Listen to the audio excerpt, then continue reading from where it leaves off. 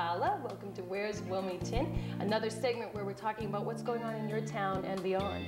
And today I have with me my guest, who is John Buonomo. Nice to see you. My pleasure to be here. He is from the Family and Trial Court of Middlesex County. Yes. He's the registrar there, actually the register there, I should say. Used to be registrar in the old days when I went to college, but now it's register. It's actually register. So tell me a little bit about what that really means to the folks watching this program. Sure. The Middlesex County and Family Court Register Probate is responsible for overseeing the court in the trial court system that handles all family matters. If you think of probate, most people just think of wills. Right. But the probate court is much more extensive than that. The probate court takes into consideration matters of adoption, child support, child custody, paternityship. It takes into account guardianship. It takes into account divorces, contested or untested. So you handle a lot of soup in that bowl. We also There's a lot of things. Right. It does. Adoptions, change of name. We also take into account wills when people pass away. Right. We also take into account people who die intestate, which means no will or no trust. So it's quite an extensive. I also want to add, we also take in restraining orders. If people are trying to seek a restraining order in their home against someone that may harm them or their children, we take that into account. So, so all of the matters I just outlined are handled by the Middlesex County Probate and Family Court, which is located in Cambridge as our main office. But we have satellite sessions in Lowell, in Concord, and in Marlborough. But you're a local boy. I You am. have family from around this area. I am. Actually, I grew up in Somerville, and there's many people who live here in Wilmington from Somerville. My Aunt Annette and my Uncle Jackie are here in Somerville by Silver Lake. My parents only live right over the line on 129 in Billerica. I have a sister who is living in Tewksbury. I had a brother who just moved from Wicks Street to North Carolina. So your heart is really in this community. Yeah, very much so. Tell me how you became a register. And I know a little bit of your background involves psychology, which I think might be very helpful in dealing with these kinds of matters. Well, prior to being the registrar of the Probate and Family Court, I served in local politics. I served 6 years on the Somerville School Committee, and I served 12 years on the Board of Aldermen, which is similar to the Board of Selectmen. And that was my political activity. Education-wise, I have a master's degree from Northeastern University School of Public Administration. And then my day jobs were interesting because starting in 1980, I became the director of a city human service agency. Yeah. I went on to work in county government, where I served as the county administrator from 1988 to 1991. And then when I left county government, I went on to state government, and I served as the director of the what is formerly known as ET Choices, is called the Mass Jobs Program for the Department of Transitional Assistance. And then after that, I became the director of the One Stop Career Center initiative, which is a state and federal initiative to bring employers and employees together. So how do you feel all of that scope helped you to do what you're doing now? Good question. As the registrar of the Probate and Family Court, it really requires me to balance, to use political skills and statesmanship skills in working with legislators like the very good legislator here, Jim Maselli, who's been very supportive of us in Wilmington. It's allowed me to know how the government process works vis-a-vis funding through the state legislature, handling of fees, etc.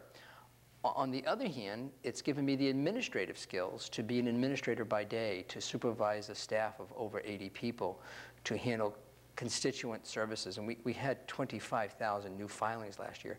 Wow. So if you take the political skills, the administrative skills, and the educational skills, and you bring them all together, it puts me in a position to have a good balance. Which is excellent. Do you feel that this particular job should be an elected position, or is it something you feel someone should be able to keep time indefinite? Well, I'm elected. I'm elected every 6 years. I was elected first in the year 2000. And in that election, it was interesting because it was a special election to fill a vacant position. An incumbent was not completed his term, was removed, and I ran for a special election with 8 people running. There was a candidate from Wilmington. I'm sorry, from Billerica. And when I ran, it was only for the 2 years. Right. In that race, 8 of us ran, and I lost the primary by 30 2 votes. I held a recount, and I won the recount by 16 votes out of 88,000 votes cast. So that was a good time to call for a recount. It was a very good time. Then in the year 2002, I ran again, and that time there were only 3 people running, and fortunately my margin of victory was much wider. Between me and my nearest opponent was 135,000 votes, so it was good. Right. But you asked the question. And that tells you you're doing a good job, too, not to interrupt you, but that gives you a good feeling when you get elected, when you've only been in term for such a short time. It must have told you you were doing something right. It told me I was doing a good job. It also told me that I now have 6 years to make a lot of changes in the system and improve it. But to your answer to your question, should it be elected, should it be appointed? If you look at the position of the Register of Probate and Family Court and see historically why it was put into the state constitution. And by the way, it is the oldest constitutional office in the country. It was 1692.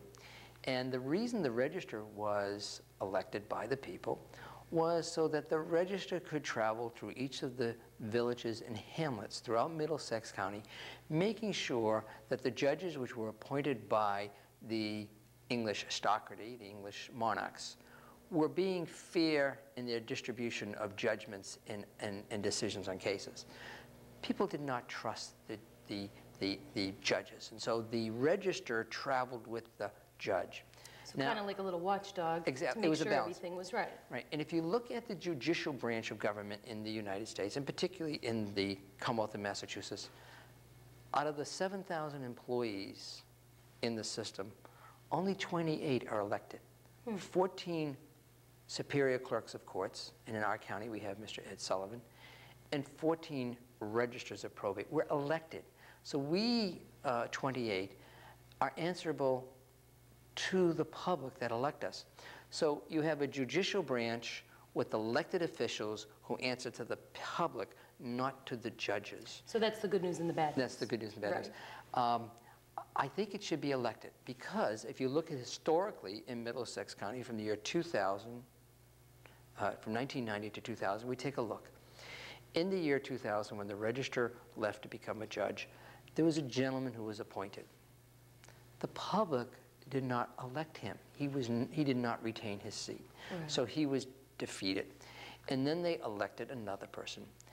She served there for 6 years. The public did not re-elect her because they did not feel as though they were comfortable in the support that she gave the position. Right. And that was in 1996. And in 1996, the person that was elected was removed by the courts for what the courts determined as inappropriate behavior. Now, the governor then appointed someone to finish that term. He ran for the job, and he was not elected. So you have in a 10-year period the public 3 times turning people out. Fortunate for me, I was elected in 2000 and re-elected. I was the first Register re-elected since 1988, some 18 years. Fortunate for us, too. For you.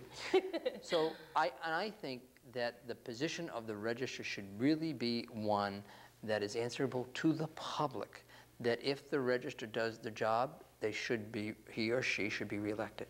If they don't do the job, the public has spoken 3 times in 10 years.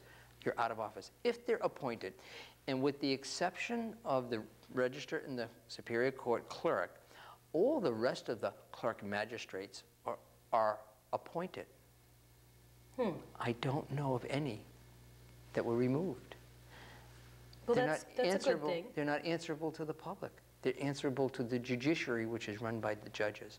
So I think they have the independence to be in a position to speak for the public and not worry about losing their job is a far better cry.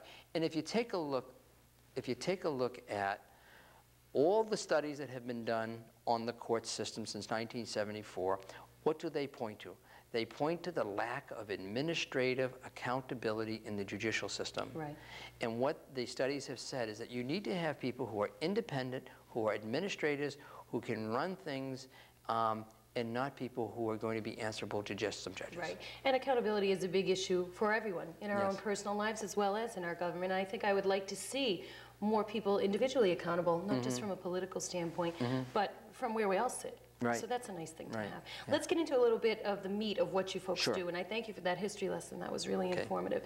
Tell me how folks know when it's time to come and see you. Okay. When is it time to come to the probate office? Well, let's go through the list we've talked about. If you are going to adopt a child in Middlesex County, and by the way, Middlesex County takes in 54 cities and towns. Wilmington is one of them. It starts in Cambridge. It goes up to North Reading, to Lowell, all the way across to Ashby and Pepperell, then all the way down to Marlborough, Hopkinton, Holliston, Hudson, back up to Natick, Framingham, back over to Newton, down to Watertown and Cambridge again. It's 1.5 million people. And in this county, if you're going to adopt a child, to make that adoption legal, you have to come to the probate court. Okay, is that the first step? No, usually what happens is people will seek the help of an adoption agency. Now, sometimes people wish to adopt relatives, so they would come to the court, and we would explain to them the procedures for legally adopting a child. If you are going to change your name, now, people who change their name through divorce now can simply check off a box on a form that says, when I get divorced, I want to take back my maiden name. But if people wish to change their name, other than through that process, they have to come to the probate court. And when they come there, we will tell them what they have to do. And a change in name is not an automatic procedure. You actually have to petition the court, and you have to explain why. And there's background checks done, and a judge has to decide whether it's appropriate to change the name, but you have to come to the court. Okay.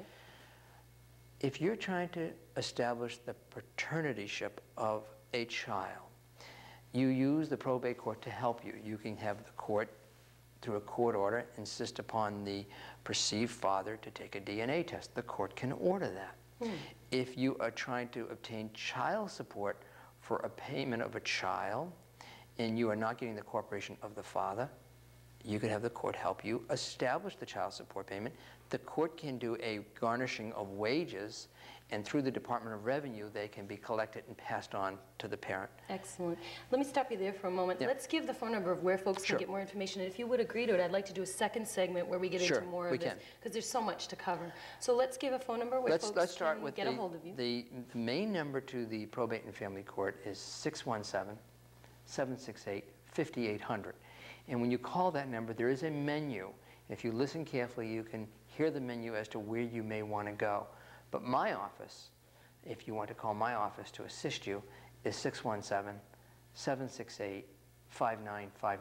Now, we also have a website. Please give that. And the website is a very useful site to go on because it will help you to navigate the system, to obtain directions to the court's phone numbers, departments, forms that you can actually type on the computer and download. And that website is very easy to remember. It's www.mcpfc.com. And to remember those initials, just think of Middlesex County Probate and Family Court. That's mcpfc.com. And that site is available 24 hours a day, 7 days a week. And you can actually email to me on that site as well. So you have the phone number and the website that you can access the probate court. And we'll put that up on the screen for folks. So you'll stay for a second segment. I will. We're going to talk more about the probate court when we come back with John Buonomo. Stay with us. We'll be back with more of Where's Wilmington.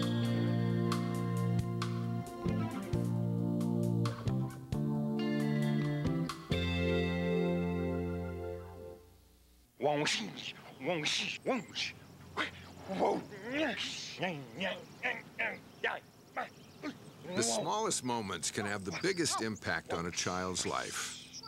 It takes a man to be a dad. Hi, I am Zachary Duart of Pack 136, and you are watching WCTV Wilmington Community Television. Hi, welcome back to Where's Wilmington. I'm Lisa Capalla. Thank you for staying with us. We're doing something a little different on the show than we normally do. This is our second segment. Usually we have a local folk of interest on the show, but we're going to continue talking to John Buonomo because it's not often I get somebody in political office to come and chat with me. So let's tell the folks what you do, what Sure, the registrar is, register I should say. Register. And we were talking before the break about adoptions, but Sure. we may want to shift our focus a little bit Okay. to wills, because Sure, I know okay. when we hear the word probate, Yeah. most of the time that light goes off that says, oh, that's about the will. Okay. So- What I do is, as the register, I am the chief administrative officer who oversees the processing of the court. A probate court is a court of records. Right. And so people quite often will come and they will ask to access records. So it's my job to be the custodian of those records.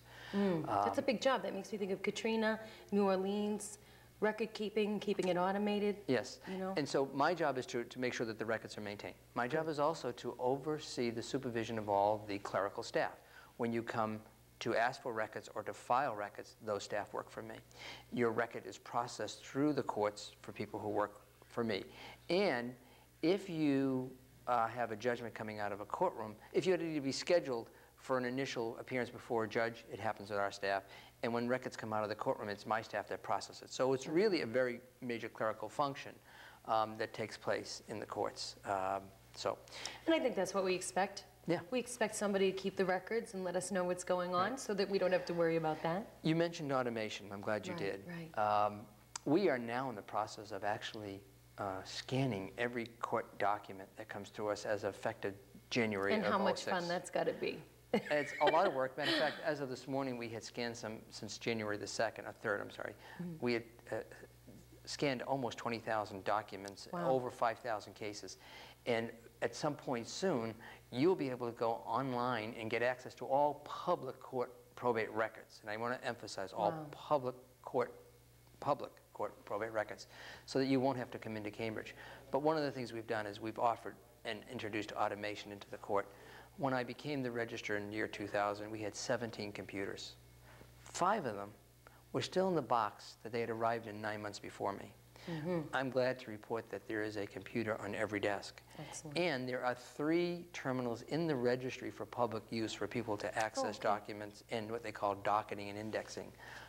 So we're moving to bring the court record process into the 21st century. And part of the reason for that is so that if something, a disaster should occur, you'll have a backup, so to speak. Well, the law requires me to have a backup. And if you take a look at the last 3 or 4 decades, you will see a certain amount of records kept on microfilm. You will see a certain amount of records kept on microfiche. Well, with automation and off-site storage, we now are able to scan the image of every document, and we're able to store it off-site, so that if anything happened, God forbid, a flood, a fire, a disaster, we have preserved and protected all those records, and that they are maintained so that people can access them. And better to do that before the disaster occurs. Than Obviously, after. we've learned that from Katrina and from New Orleans, and sometimes a good thing can come out of a bad situation. So in this case, maybe that is a good thing that we've learned from that. Now, tell me, will wills be able to be accessed on that site? Yes, they will. Most wills, as a matter of fact, wills are public documents. Really? And they will be able to access. I consider that a private document. Well, no. Actually, if you take a look at the whole intent of a will is a document that is not made public until after someone has died. Correct. And what is very interesting about the public process is it allows people who have a right to inherit to know about that. Well, because the court that needs makes to sense. notify the heirs that they have the right to obtain or to receive what is rightfully theirs left in a will. So if someone weren't on the up and up, I could go on the site and make sure there's not a million with my name on it somewhere? Right. Okay. I'm going to do that when I get home. Okay. The interesting thing about wills, and people would say, do I need a will, do I need a trust? Right. I always tell people you need one of the two. If you have a will, you're clearly making your intentions known, and you want it to be made public, and you want people to be notified and the court to oversee that to make sure it's properly executed. If you have a trust, and many people have a trust, it's usually a blind trust. It's a trust that's kept by trustees with a schedule of benefits, and that is not kept in the probate court. So somebody may be in a trust, and if the trustees don't take it upon themselves to hire someone to notify them or notify that person, it's possible you can be in a trust and not know it. Okay, so then the obvious question would be, why would you choose a trust or a will? Or Well, would someone help me decide that? Well, you know? what the instrument that best fits you, but a trust allows you to keep it out of the public. It allows you to pass things on while you're alive. Oh, okay. People put things into Like trust. a living will. Right, like a living will, but Massachusetts doesn't recognize a living will. Okay. Right? A trust will allow you to establish trustees to put things in trust, and there are 2 kinds of trust, Lisa. There is a revocable or reversible trust, and there's an irrevocable or a non-reversible trust. Right. And if you put something in a non-reversible or a non-revocable trust, you can't get it back because the trust owns it. I'll tell you the benefit. I happen to have a will, not because I'm the registered probate. I have a will because there are a couple of things that a will benefits by that a trust cannot. If you have a will, you can have a Homestead Act, which you file with the Northern Registry of Deeds, which allows you to protect you in your home. It allows you to protect you up to $500,000 of value for yourself, and if you're married, $1 million, which means that if someone tries to remove you from your home, you have protection. Right. If you have a trust, you cannot have a Homestead Act because a trust doesn't live in the house. So it sounds kind of like a trust is more a business option than a personal, private option, Correct. but I guess it would depend on what your assets were. Right. Here's the other benefit of having a will. If you have a will, you can sue the estate up to 1 year after the deceased. After that, you cannot. As long as you have a trust, and the trust is an act of trust, you can sue the trust at any time. Okay. So the benefit is, a will is a public document. People get to see what they have rightful heir to. A will is a document that you can have a Homestead Act, which is important. And a will has a limited time of which you can sue. Okay. A trust is a private document. It doesn't have the right to homestead. It's open to suit. But again, it's a matter of preference. If you are comfortable with the will, you should have a will. But here's what's most important. Have one or the other. Right. Because people think that if they don't have a will and they don't have a trust, who inherits their estate? I think it's the state. Well, you know, that's a myth. Most people think it's the state. Good. Let's bust that myth right now. We don't. While I'd like to believe the state, because I'm the state, that doesn't happen. If you have no will and you have no trust, there are clearly established guidelines in the court that says, depending upon what your marital status is and who in your family survives you. For example, if you are married and you have children, most people think that if the family gets it, the spouse gets it all. Not the case. The spouse gets $200,000 of the first $200,000 in value. Okay. The remaining is divided 50-50. 50% to the spouse and 50% to the children. Which gets divided then subsequently between them. Right. So you're saying better to be safe than sorry. Right. Have a will or have a trust. Right. And go from there. And if you have, right, correct. And if you have no spouse and no children, then there's what they call, in the legal terms, level of sanguinity. Who next in line? Is it your parents? Is it your siblings? Is it your nephews? Is it your nieces? Is it your cousins? Is it your cousins, nephews, nieces? Is it your grandchildren? But all of that is determined by law. The state does not get anything. But make my job easier. Have a will, have a trust. Yeah, and make it easier on the surviving family, too. Yes. And by the way, there are a lot of people who have wills that they made out on their own. Here's what I would advise you. If you have a will that you made out on your own, take my advice. Go see a lawyer and have them review it. Because if I were to cut my own hair, it would be okay, but I'd have to go to a barber to fix it.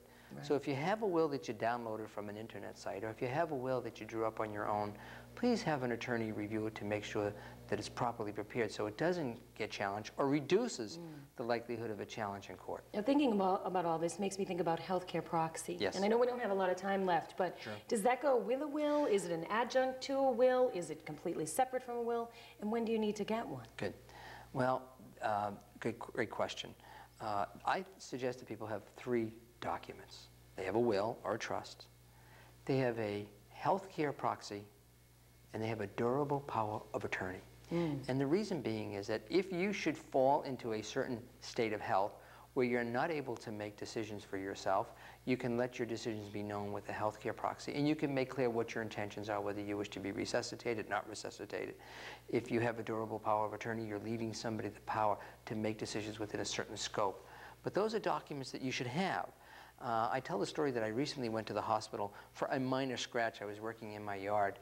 When I got there, the first thing they asked me is, do you have a healthcare proxy? And I said, I'm only here to take a look at a scratch. They said, we don't want to be left with a medical and ethical dilemma if something happens to you while you're here. So a healthcare proxy, a durable power of attorney, and a will or a trust. So we start with a lawyer, and then we file these forms through your office. Right. You don't file a healthcare proxy or a durable power of attorney with me or a will. Okay. Those are all documents that you retain for your keeping, and so when time comes to execute them, you have them. I see. But however, let me respond to an interesting point. I do have thousands of wills of people that are alive. Do you have any idea why? They're public record, you said, but I don't know. Well, they are, but not for those people that are alive. And you would ask yourself, Oh, for the people who are gone, right? Why would I have thousands of wills of people that are alive? I don't know. You have to tell me. Because tell us all. We're dying to know. people are afraid that their will may not make it to the probate court. Okay. So we do what we call will for safekeeping, that people can deposit their wills with us for a fee. It is entered into an envelope, it is signed, and it is sealed, and is put into a vault.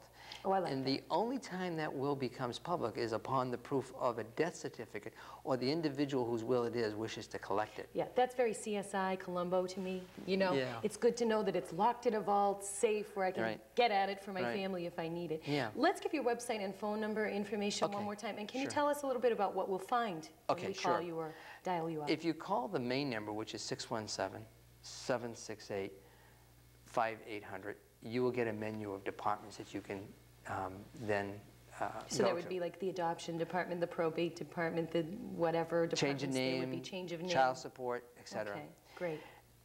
If you call 617-768-5959, you will get my office, directly to my office, and then we will assist you. And I always tell people, if you call my office, you hired me, you hired me through electing me, I will call you back. Excellent. And let's go to the website. Right. www.mcpfc.com, and what you will do is you'll get a homepage that will tell you about the website. It will give you links to the departments that I described. It will give you the phone numbers of people who run those departments. If you click on forms, you can get all of the forms that you would normally have to come to the court for. And it'll also tell you the fees. And very shortly, we will be putting instruction sheets to accompany each of those forms. Nice. You can also get directions to the court. You can get the judges' schedules on the court as to what judges are where. And you can get links to other legal entities throughout the state. It is a website that I put up. I can't say that I would ever think a state website would be fun, but that sounds like it has a lot of interesting stuff on there, that things we should look into before it's too late. Right. I have some disappointing news for you. What's that? It's not a state website. It's not. No, the state hasn't put a website up yet, so I put it up. Oh, you did this on It's your my own? It's my own site. Oh, well, that's very good to know. I really felt that the public need to be able to come to the court, or if they don't need to come to the court, they can get that information. We do expect the state to go live with the website So we can soon. use that as a model. They Absolutely. can certainly use what you've done to create their own website from there. Absolutely. But that's good to know about you. Yeah. When are you up for re-election again? I'm not up for re-election until the year 2008. Okay, it's a so we have 6-year some term. time. So we have a couple more years to go. All right. Thank you so much for being with us. Oh, thank you I for really having me. appreciate your time. Will you come back again so we can discuss some more things? I'd be glad to. Excellent. Thank you for watching Where's Wilmington? I'm Lisa Capalla, and I'll see you again next time.